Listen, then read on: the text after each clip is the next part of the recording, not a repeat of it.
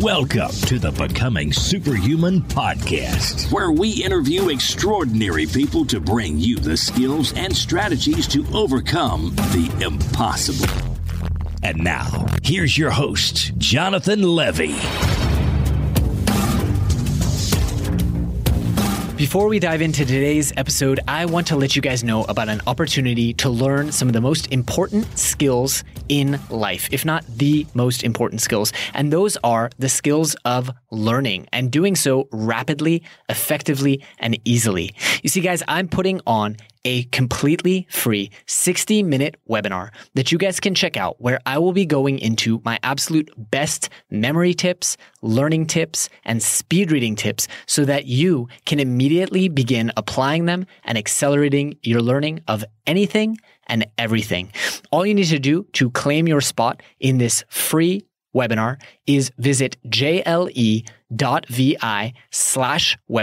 We have showings at many different times throughout the days for every time zone, but you have to log in and claim your spot. So that's jle.vi/webinar, and I really look forward to seeing what you guys achieve. This episode is brought to you by Organifi. You guys, one of the only things that every nutritional expert that we've had on the show seems to actually agree on is that we all need to eat more vegetables, eat more greens, eat organic, cut out all the processed junk. Well, who has the time, right? Who has the time to go out, do the shopping, make the salads, make the juices, make the smoothies? And that's what I love so much about Organifi. Their product is an all-organic green juice. It has all of the nutrients that you need. It tastes absolutely amazing, and it's made by wonderful people who I consider to be personal friends. And as listeners of this show, you guys can actually save 20% on your first order. And all you have to do is go to Organifi.com. That's ORGANIFI.com and use the coupon code SUPERHUMAN at checkout. Greetings, Super Friends, and welcome back to the Becoming Superhuman podcast. Before we get into the thick of it, I want to thank Ash Hill from the United Kingdom for an amazing 5-star review titled "An All-Around Awesome and Inspiring Podcast." Jonathan is a brilliant interviewer who clearly listens to his guests and asks intelligent and insightful questions to give us listeners the information we really want to hear from them. He mixes it up nicely with a wide variety of guests and has helped me improve on things that I never thought I would get from a podcast, such as piano, flow, and much more. It's helped me change aspects of my life for the better, and I'm very grateful for what you're doing. Keep up the good work, Ash. Well, Ash, I'm very grateful for what you're doing, which is taking what you learn in this podcast and actually applying it and making the world and your world a better place. So thank you for that. And thank you for the review. And for anyone who hasn't left a review, please do. Look at how excited it gets me. On to today's episode, you guys. Today, we are joined by a superstar by the name of Danielle LaPorte. She is the author of 3 nonfiction books, including her newest one, White Hot Truth. She is one of Oprah Winfrey's Super Soul 100 leaders, and she's also a very popular blogger and thought leader. She has a top 10 iTunes app. One of her books has been translated into 8 languages. I can't really keep up with her bio. She's amazing, and you guys are going to see that. And in this episode, we talk about stuff that we haven't covered on the show and a lot of stuff that we've covered, but not in the same way.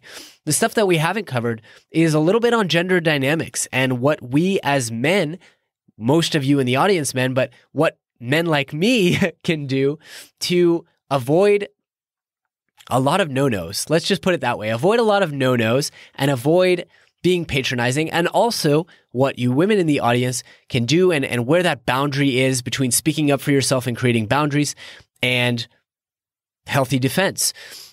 We also talk a lot about very interesting things, in fact, like psychedelics, like business leadership, and much, much more. I'm going to make you guys listen to the whole episode to get the full scoop. I really enjoyed this episode.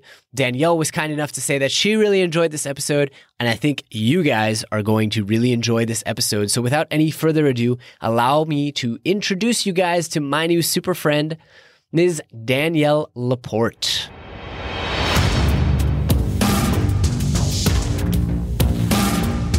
Danielle, welcome to the show. I am so excited to finally meet you. Thank you. Hello from Vancouver to Tel Aviv. Love this already. Yeah, I imagine it's a little bit colder where you are. Well, I'm West Coast Canada, right? So, oh, that's not bad. I mean, there's not an obvious comparison between Tel Aviv, but it's not like it's not snowing. The crocuses are coming up. People are starting to just wear t-shirts. So it's lovely. It's spring. That is fantastic. So Danielle, I feel embarrassed asking you for an intro because I feel like everyone in our audience should know who you are, but there's always going to be that one guy who's been living under a rock until last week. So let me get the 30,000 foot view of what you answer when people say, what do you do? Well, first of all, thank you for that, because when I get this question, I'm just like, really? Not that everybody should know me, but there's been a lot that's happened. It's a terrible question. Yeah. Okay. And I was actually thinking about it last night, what if this is the opener? Because I have to lose my resentment and cynicism around this and just be like, I'm here. Let's really be here. I heard a whole talk on how to answer this question for people in the expert space, in the blogging space. How do you actually answer that question when you're like, well, I write books, but I podcast, but I teach online courses, and I also have a 1-year program. So I'll send it to you. You'll like it. Okay. Or maybe you can tell me here. Here's what I'm going to say this morning. I am really interested in conversations, both literal and figurative, around consciousness, around sacred activism.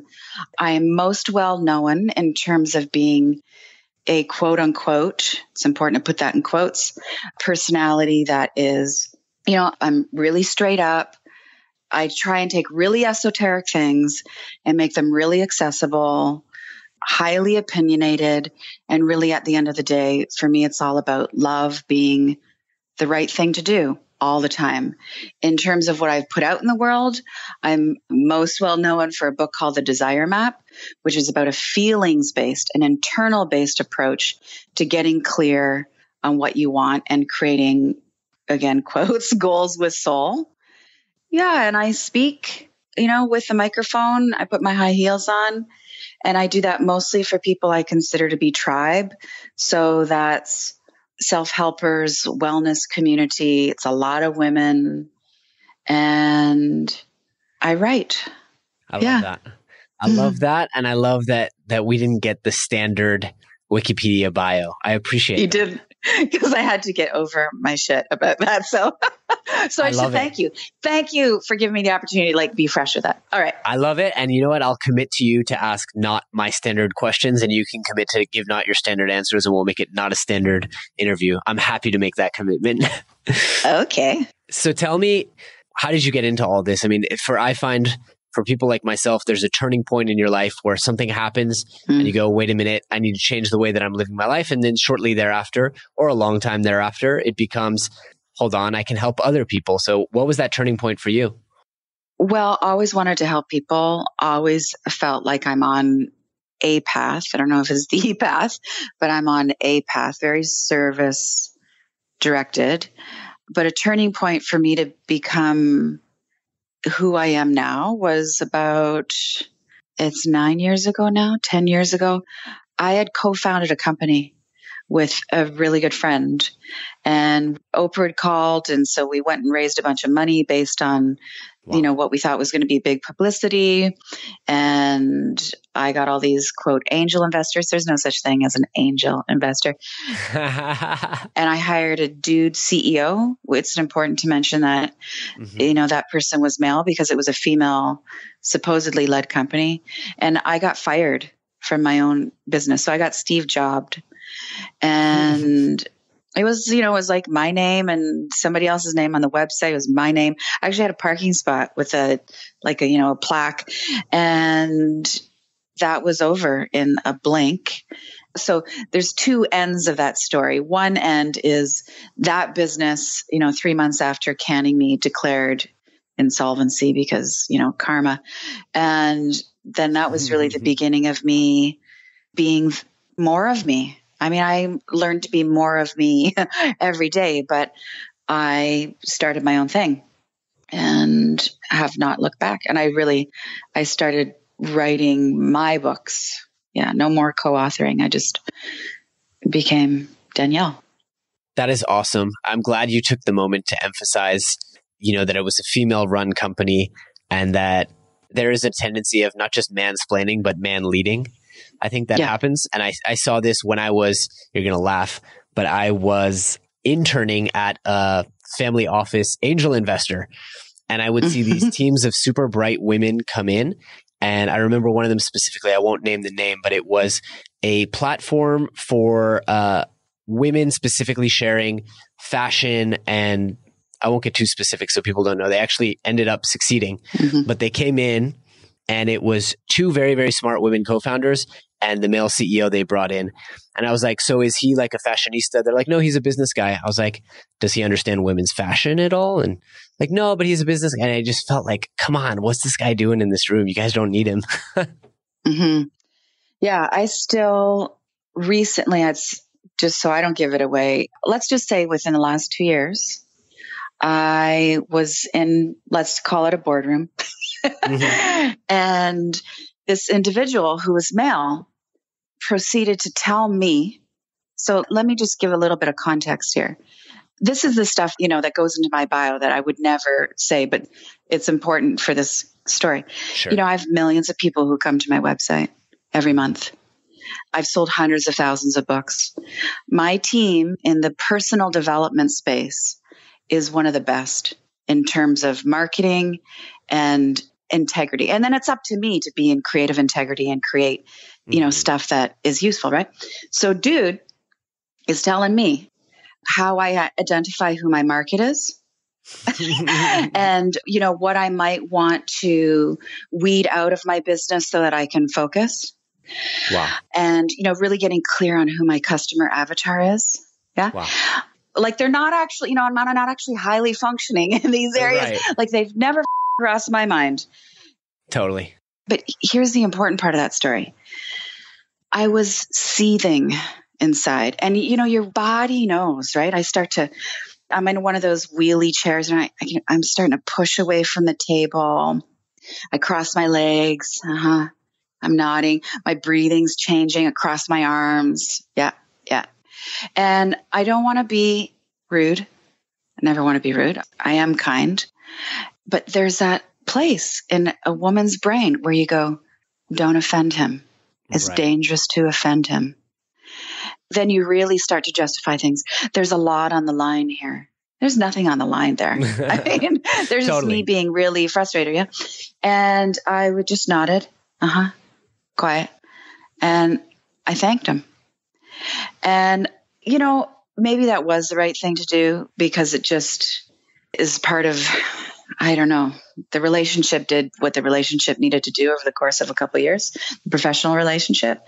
But sometimes, hindsight, I think I just should have stood up and said, are you kidding me? Right.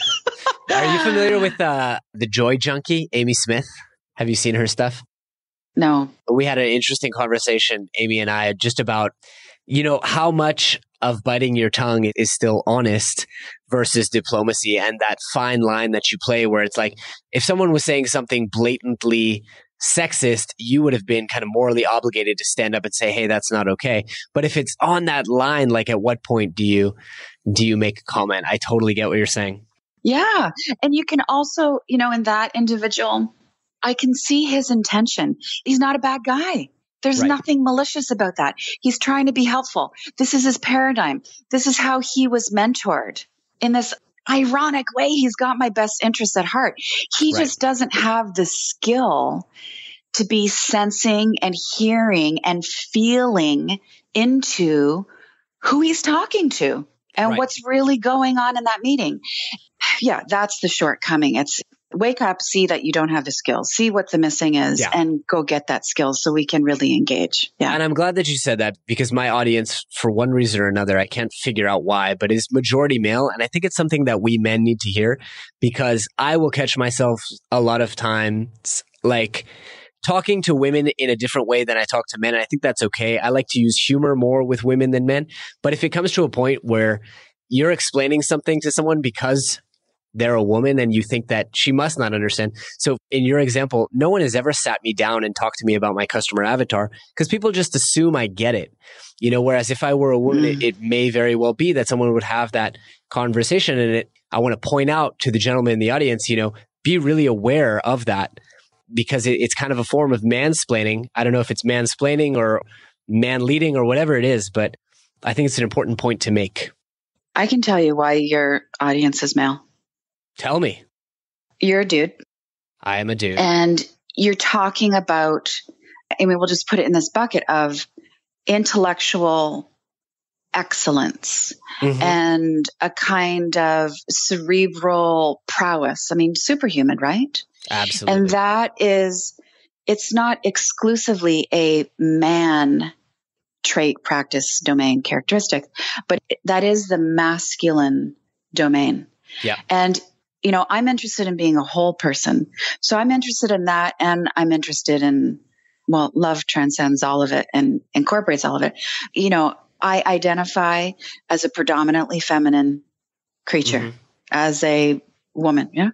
So that means my strength, where I am most joyful, where I am most powerful and effective and effectual, two different things, is when I am in the state of flow and intuition and engaged listening and sensuality. And I apply those things to my business. So it's like, for me, it's like 2/3 the feminine, 1/3 the masculine. There's times to the go-getter, the hunter, the go-getter, the opportunist. Yeah. That's right. That's right. The hunter is such a great metaphor for that masculine energy. But I prefer most of the time, if I have to hunt, I'll hunt and I'll get it. Ironically, as a woman, I'm a hunter when I shop. I just walk into the foyer of a store and I can think, there's all no business. Kill here. There's not. I don't smell it. I'm out. But mostly I want to receive. So my job as me, as female, is to be radiant. Radiant with my knowledge, radiant with my offerings, radiant in my visual brand, radiant in how I show up. And it comes to me. And then every once in a while, I got to hunt it down. I love that. So I want to ask a tough question, because I promised to give you not the questions you're used to getting a million times. And you talked about something that I thought was very, very interesting, which is that you look at the world love-centric, right? Love comes first and is above all. And so I want to ask, I don't want to ask you to summarize all of your books standing on one leg, but I want to ask, what is the Danielle LaPorte worldview that has garnered you such a huge following and such a passionate following? And what would you say? How would you sum up the wisdom that you're sharing? Well, I think two things create interest. One is, the substance of what you're delivering, what you're saying. And then there's the how you say it. So for me, I'm real and transparent, and I'm also a very private person. That's my business. But basically, I walk through the world like I'm everybody's girlfriend. Like, this is what I'm going through right now. I have nothing to lose and everything to gain by telling you the truth of how difficult it was in my business last year, the things I've lost, how I failed, how I've won, how pleased and proud I am of what's working. And so there's that. The honey of what I'm talking about, the love of it, is the best self-help is self-compassion. Yes. That is a spiritual practice. And when you are in that place, there's 3 levels to this. And when you're in that place, you will have the desire to serve. And then I am standing up. I'm taking the little speck of leadership that I have in this space to say, I'm asking you to stand up and serve.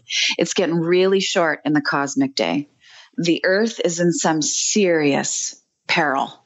And we really need you to get your shit together. Love thyself and love thy neighbor. And we need to engage. We don't have time for materialism and greed and bullshit campaigns about how you can make your first $1 million. I'm so tired of it. Right. I love that. I love every aspect of that. And it also, I have a course on helping other people spread their message and helping them create courses and podcasts. And I always say the beauty of the internet is that everyone can get exactly what they want. And there are so many different voices and different messages. And I've heard the same, I don't want to say the same message, but this is a recurring theme of self-love and self-awareness being the center. And there's literally, you can't hear it enough times and in enough different ways, because there are so many people, and I think especially people in our audience, who tend to beat themselves up because I didn't wake up at 6 o'clock this morning and I skipped my workout and I chose French fries instead of the salad and I love this approach. And I've only recently learned it from a female in my life, which is that it starts with self-love and self-compassion. And that's where you get to really make lasting change. I love that. Mm-hmm. There's a distinction to be made between self-love and self-compassion. Like, self-compassion is medicine, and it's really difficult to apply. Like, there's a surface level of self-love out there. You know, it's self-care Sundays, and I'm all for that, but there is so much more. Self-compassion, the stuff that's really going to change you and how you live your life, is when you can show up for yourself and apply love and understanding to yourself when you hate yourself, when you have severely messed up, when you have the secret you don't want anybody to know. And if you can forgive yourself and hold yourself in the way that whoever you perceive to be God would hold you, or your best friend would hold you, that's transmutation. And it's very difficult to do. And you need to have, I'll just put this in the most general language, you need to have a wellness support system in place to be able to create the medicine of compassion for yourself. And without that medicine of compassion, you can't really fully love yourself. And this is where, like, depression creeps up. Right. And rage. I mean, depression is really undealt with rage. It's a lot of other things. I don't want to oversimplify it, but yeah. I love what you just said so much. One of my favorite podcast episodes of all time was Naval Ravikant on Tim Ferriss's show. And he talks about this idea that depression is a new occurrence in humanity, you know, maybe over the last 5,000 years, because prior to that, we were in tribes. I love the way you used tribes before. We were in tribes of people, and you didn't have enough solitary time and you didn't have enough privacy to be depressed. Like, if you were in a network of people that is your immediate family and your friends and your kin and your tribe, it's pretty hard to have the alone brooding time to be depressed, because there's always going to be someone there, as you said, a support system, a support network working you through it. Would you agree with that? That's some complex stuff. 5,000 years is a long time. I think there's a lot to unpack in that. It's like, you know, 5,000 years ago, 2,000 years ago, people are really in a much more fundamental kind of survival mode, life expectancy. I mean, if you made it to 50, you were ancient. You know, they're dying from an infected tooth. So the way I look at it is, you know, their consciousness isn't enabling them to go to the place where they might be depressed. You're on the track of surviving. Okay. So the perspective that you can't be depressed because you have that support system. Yeah. I think there's a lot to that. There's meaningfulness happening. There's loving interactions. Yeah. There's the healing of community. Yeah. I don't know. That's a big one. Yeah. And I think the emphasis is less around the time, but more around this idea of us moving into cities, moving into smartphones. And I think in recent years, people aren't living with their family as long. You know, we have this period of life where we move out from our parents' home and then we're alone before we create our own family, which I think is a relatively new thing. And just the idea of being able to be in a city of 5 million people and yet go home after work and be so alone, I think is a new phenomenon in humanity. Yeah, I agree. I think loneliness is making us sick. I think technology is making us even sicker. And what I'm focused on for the next 18, 24 months is there's a handful of intentions that I want to help people with. But one of them is to get into right relationship with technology. I've been having this conversation with my girlfriends the last couple months, just developing what I'm working on. And it's like really basic. Like I don't read a book anymore. When I'm sad, I go to bed and I just get on Instagram. All the comparing that's happening. My texting is dinging off and I'm not hearing what my partner and my kids are saying to me. And it's toxic. And I think this is happening to a pandemic degree. It's a real problem. I don't even know what we can compare it to. It's like, we discovered cancer cells. This is to use an overused word, this is as epic in proportion, our addiction to technology. I agree completely. And this is something that has come up throughout the podcast with a lot of the highest achievers that we talk to. And every time I think I know a lot and I say, oh yeah, I don't, I check my emails only twice a week, and they go, okay, yeah, but do you get text? They take it to the next level. For those in the audience listening, particularly check out our episode with Noah Kagan, because Noah's really, really good about this. But I'd love to hear, bring me a fly on the wall in some of those conversations. What are the strategies that you're taking, Danielle, to rein it in, Yeah. Well, I've actually started to look at the 12-step program in relation to just phone addiction. I mean, there's so much, the technology is pervasive, but for myself and my friends, it's our iPhones, right? Yeah. And what's one of the first steps? Admit you have a problem. And actually, one of the most helpful books with all of this has been Russell Brand's work, because he's really, he's so cheeky. It's like, number one, are you? Number two, can you admit that you could be on? Number three, admit your. And for the actual practices and admitting that you have an addiction problem. I was just talking to a friend who just got out of rehab yesterday afternoon about this, and how, there's certain situations he cannot put himself in because they're too tempting. And last week I came across, I hope this is good to plug because I don't really know them, but just this is what's happening in my life. There's a phone that's being developed called the Light phone. Oh, and there's Light Phone 1 and Light Phone 2, right? So I just jumped in and supported the Kickstarter for the Light Phone 2. And so basically it's a small handheld phone, and the only thing you can do with it is incoming, outgoing calls and texts. That's the 2.0. The 1.0, you can only do phone calls. Right. And the beauty of this, and this is why they're lining up to buy it, is that it's connected to your current telephone number on your current device. So you don't have to get another. Okay. Right. So I signed up to buy that. And I was saying to my friend with respect to the conversation on addiction, I'm like, I feel like such a fool because I'm going to buy this other thing because I'm addicted to my current thing. If I had more willpower, I just wouldn't engage with my iPhone in an addictive manner. Right. But the reality is I have an addiction situation happening. Yes. My dopamine, I know my brain knows where it's getting its dopamine and it keeps going there.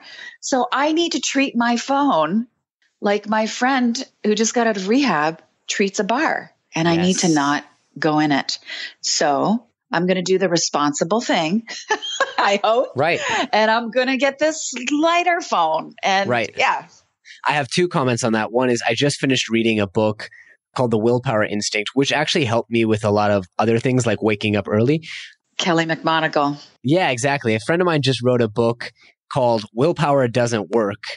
And the whole premise is exactly what you're saying is don't test your willpower, because we as humans are not structured to have willpower. And to that end, I was in a room with a bunch of CEOs of multi-million-dollar companies, and one of them, Joe Polish, mentioned that he is this week getting an entirely separate iPhone, which he's not allowed to install apps on. It will not have an app store account. It's only there for, if he wants to take pictures while he's out on his walk and take calls and text. And every single one of us in the room go, oh my God, that's a genius idea. I need to do that. We all write it down, as a to-do. So this is a real thing. And I would encourage people listening, really take a good hard look at your use of your smartphone. That reminds me, I actually have, see, this is part of the addictive personality. I have a younger generation iPhone that I was like, oh, I need the 7 because the camera and the resolution. Right. And I've got the other one. I was like, I can't be bothered to sell it. It's sitting. I should just fire that up right now just to use in the Joe Polish way. Yeah. Right. But here's a theory that fits in with this about willpower working versus it not working. One of my favorite quotes, ideas, theories that really was a true aha for me, really changed how I approach my life, is from Krishnamurti. He's my philosophical. Yeah, J. Krishnamurti. Yes. He's an incredible mystic. And it's this: discipline is a tool that numbs the mind. Discipline is a tool that numbs the mind. So if you put this in the context of willpower, and by the way, I'm a big fan of Kelly McMonigal's work, but if you put that in the context of willpower, basically that's what he's saying is willpower doesn't work. Right. And so what I'm trying to do is live in that more fluid state where I'm not having a robotic default response because I made a verbal social commitment to be disciplined about something. This is why accountability groups don't work for me. I'm like, look, I'm hard enough on myself. Today, if my body says I need to sleep, I will sleep. Today, if I want to get up at sunrise, I will get up at sunrise. And in my personal experiences, that takes a lot more self-awareness, at least on my behalf, than it does to, let me use another word. It takes a lot more energy and consciousness to be present with what I'm needing in that moment, right, then it requires energy to stick to shit, And right. I don't want to do anything. Life is hard enough. I think we can all agree on that. I don't want nothing in my life to even have the hint, the whiff of punishment. Nothing. So when I get on my elliptical to sweat in the mornings when I feel like that's the thing that my body wants to do, I do that with zero resentment to prove nothing. I do it for the joy of it. Mm-hmm. Sometimes I push myself, of course, but that's the space I want to live in. I think that's wise. And doing it for the joy, or also sometimes what I'll do is I'll say, you know what, I really don't want to go to the gym right now, but I know, and getting into that mindset of I always have that 2 to 3 hour post gym high, I just feel amazing. So sometimes I'll focus on that and really reframe things from a punishment to a reward. Yes. Oh, and then I'm going to have that hot shower. And oh my God, there's no shower in the world better than a post-gym shower. I don't care what anybody says. I've spent a week in the desert not showering, and those showers still aren't as good as a post-gym shower. It's reverent. And so I'll reframe. But I love that idea of just listening to your body. It really comes back to what you were saying earlier, which is just have some compassion for yourselves. Yes. And know how you want to feel. This is the heart of so much of what I write about. I mean, desire mapping is you get clear on what I call your core desired feelings. There's a really easy way to do that. I think most of us have 3 to 5 primary states of being that we want to feel the most. And once you get clear on that, then everything becomes, those are generative, like everything is in service to generating those feelings. So early in the morning, when I'm resisting going to get my sweat on, I go back to my core desired feelings. And right now, one of them is euphoric or euphoria. I got to refine that. But I think, well, if I go out and get on my elliptical, I walk through the rain to get there, it's going to lead me to euphoria. Okay, I'm going to go do it. Mm-hmm. I like that a lot.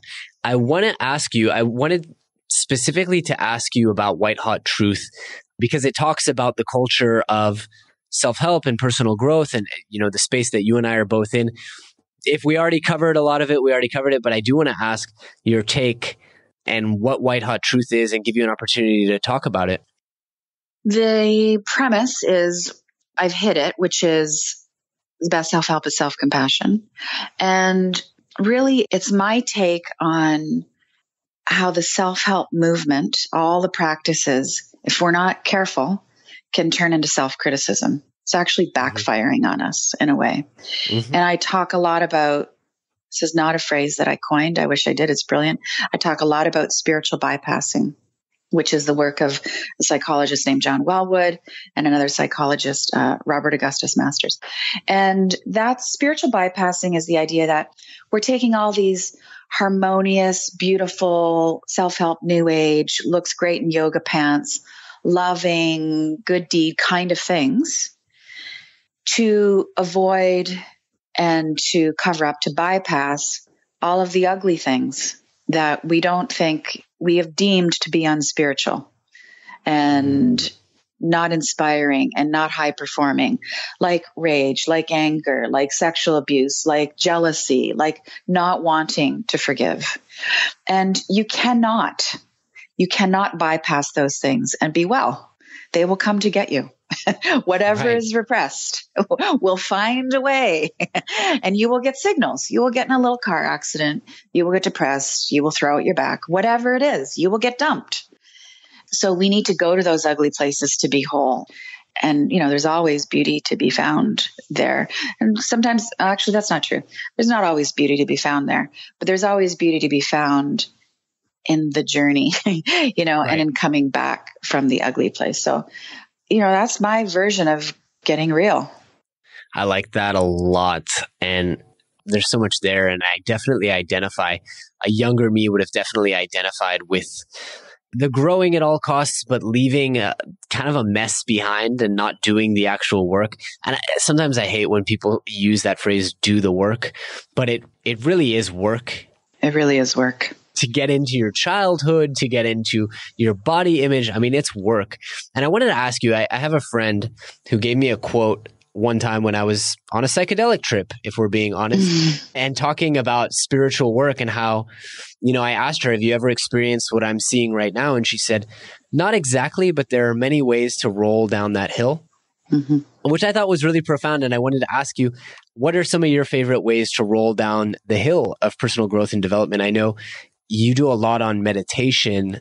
So elaborate on that. And what are some of the other things that you've found, to do that work? And let's talk about psychedelics for a minute. I would love to. Yeah, I have very strong opinions about it these days. I gathered you might. What I do to roll down that hill is I meditate. I'm reluctant to call myself a meditator because I think it's another label that a lot of us claim so that we look more spiritual. I know a lot of people who are meditators and they're still assholes. So I try to be kind and not be an asshole. I meditate on a regular basis. And for me, that's sometimes I'll be on a roll and it's every day for many weeks. And then, like right now I'm in this really intense creative production phase. I've got like 6 weeks to launch kind of mode. So my meditations are shorter. They're 5 days a week. And I just try and give it all I've got when I sit. I have a prayer practice. Prayer is different than meditation. And I am really contemplative. Contemplation is different than prayer and meditation. So there's that. I have a regular commitment to basically rinsing my psyche, washing my brain, getting shit out of my mind that I don't want there.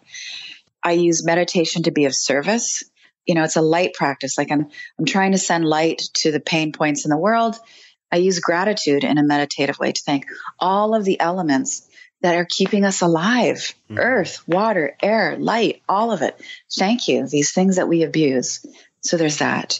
I move my body in a way, and there's things I do just for fitness, but I try to move in a way where I'm having like a sacred communion with life. For me, that's yoga. Not all yoga is sacred communion, but I'm not just there like, so my ass looks great. I'm there to just really hear what's going on and to get the prana moving. Like it's all energy. And my girlfriends are my religion. I don't like to use the word work, but I do put in the work to my friendships. And sometimes I fail miserably and I'm not there when I'm needed. And I don't do the things I say I'm going to do. I don't always call you back, but really my friends are on the altar of my life. Relationships are everything. Yeah. That's a really important point as well. Talk to me about psychedelics. Now I have to know. Yeah. Not into it. I'll tell you, and I've done my share of psychedelics. I'll tell you why I'm not into it. So I have a teenage son, young, 14. And I was just having a conversation with him recently about this. And context here, so double context. I've done a lot of psychedelics myself, and I'm living in a province where just weed is on every corner. See, everybody's doing, And this has been, it's not just legalization of everything now in BC and Canada, but this is the pot capital of the world next to Amsterdam. Right. And, I told my kid, if this were 10 years ago, he has no interest in drugs right now. If he did, I'd be very concerned. He's 14 and it's not the life we lead. But I said, look, if this were 10 years ago and, you were 18-ish, I'd be saying, yeah, go smoke some weed experimentally and see what's going on. I don't even think my kid should experiment with that right now. I think what's happening is we've taken drugs so far out of their sacred context.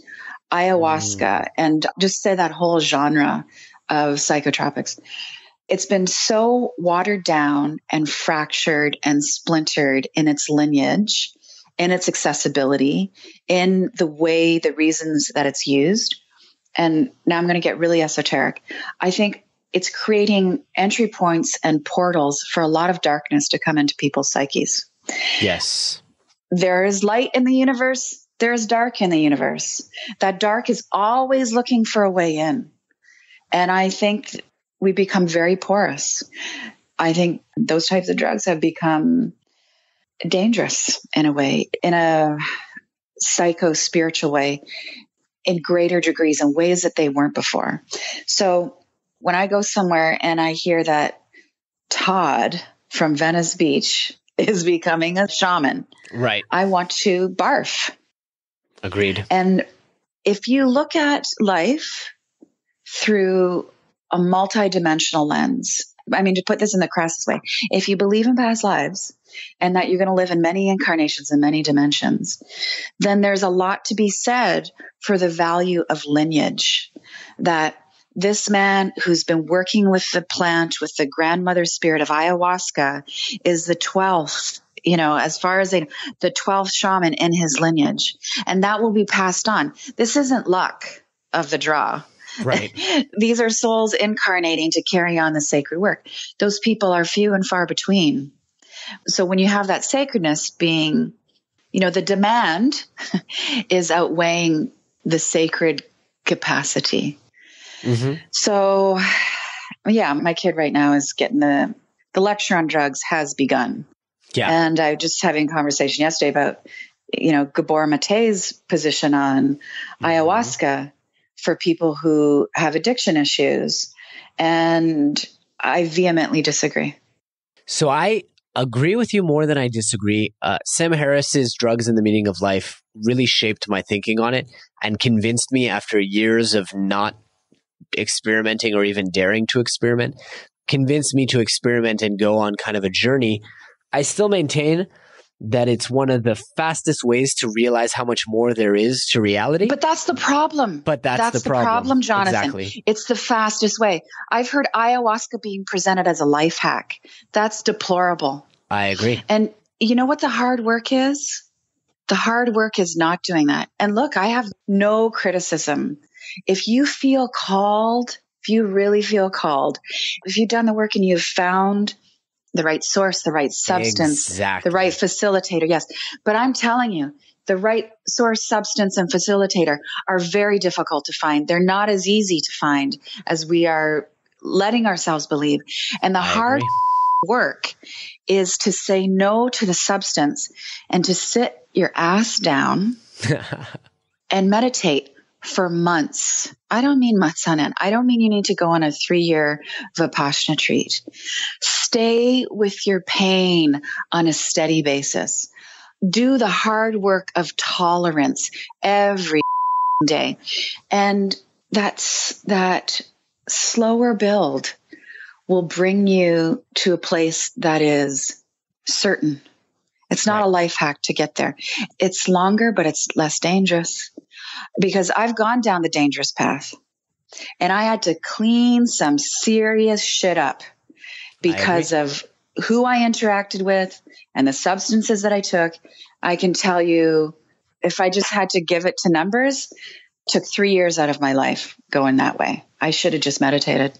I agree with you. And what I wanted to say was it's the fastest way to get there. And I had a friend who said, and I really love this metaphor, she's like, I feel like I saw the things that I would have seen if I'd meditated for 10 or 20 years, but I don't understand what I'm seeing. I don't have the tools to cope with what I'm seeing, and I don't deserve to see these things. These deep understandings about the universe I can't cope with and process.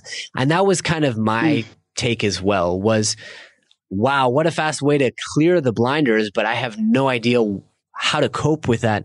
And as you said, it took you 3 years. It took me about a year and a half to come down and cope with that experience, though it was a valuable one, and to be at peace with the things that I understood about the nature of consciousness.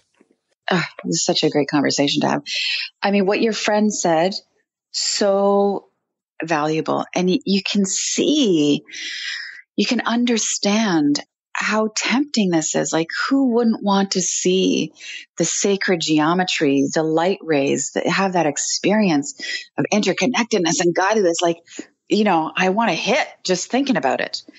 Yeah, this is so important to talk about this, but it takes real maturity to say, I wasn't ready to see that. Now, I think I would take an even higher view, a bird's eye view on this, and say, but you did it.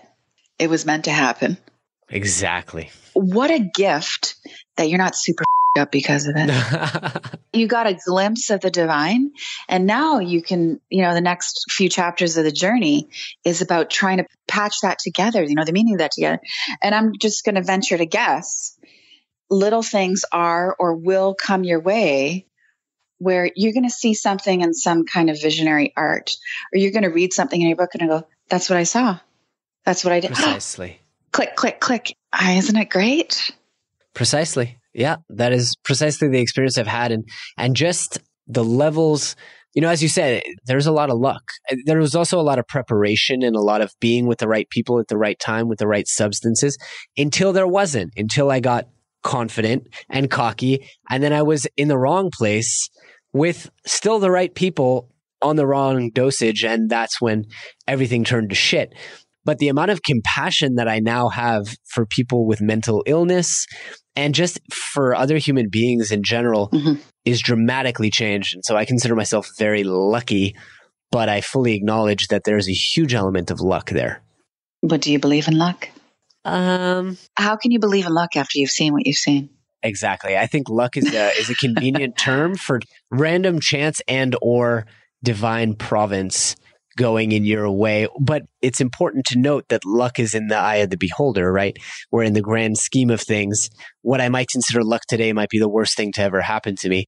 Yes. Blessing or curse. It's your call. Yes, absolutely. I want to ask you, Danielle, before we wrap up, you told me about a really exciting thing that you're working on before we hit the record button. Tell me about that and tell our audience how they can get involved in that. Well, my current obsession is my next thing. It's called Lighter. And one of the things I'm going to look at with people over the course of the year is getting into right relationship with technology.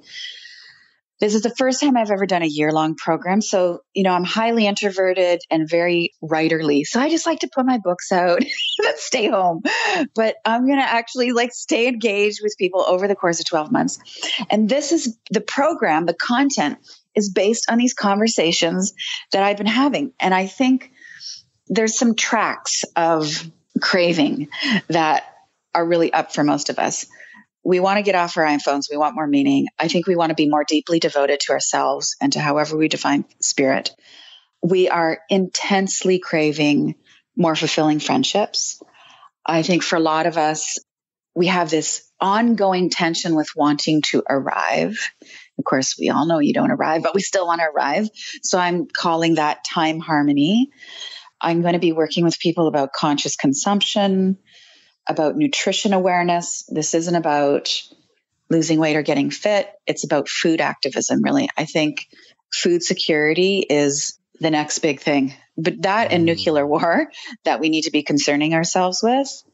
And Yeah, it's a 12-month programmatic thing. And here's the thing, because I want to help everybody get into right relationship with technology, it's all print-based. So I'm mailing you something every month. There's no, get this, you ready? There's no Facebook group. Love it. There's no videos. Sign me up. I want you to go talk to new people, not people online. And, I feel like everything I've done is like the culmination of like all my agony. Isn't that the case of every author though? It's the case. This is everything beautiful I've experienced. It's everything that's worked. It's every workshop that I loved and that I walked out of. And I only talk about what's worked in my life. So that's what Lighter is. And I have hold on, what's my tagline? Like I'm in the thick of it. Like I'm getting off this call with you and I've got to go finish it. Rock on. More sacred, more sanity, less of everything else.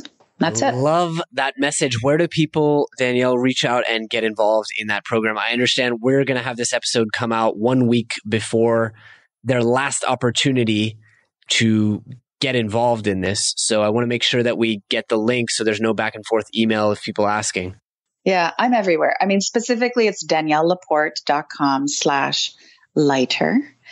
But, find me on Instagram, wherever you want. I'll be talking about it for weeks. And we start, I don't know if I'm going to close it May 20th.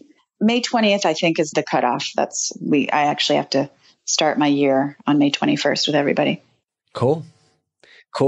So Danielle, it's been an absolute pleasure. I want to thank you for spending your time with us today. I want to ask one last thing, which is for you, what would you hope people remember most from this episode? The big takeaway. I have one that I want to share, but I want to know what yours is. You have one?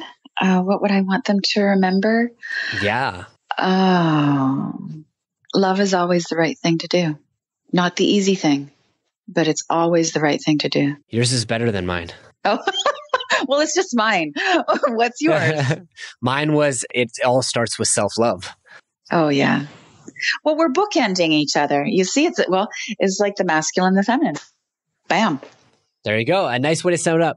Danielle LaPorte, thank you so much for spending your time with me today. I know you're so busy working on this product launch, but I know our audience really learned a lot and benefited and got in touch with a little bit of their feminine side, which I think is really important as well. You were lovely. This was a total treat. Thank you. Take care.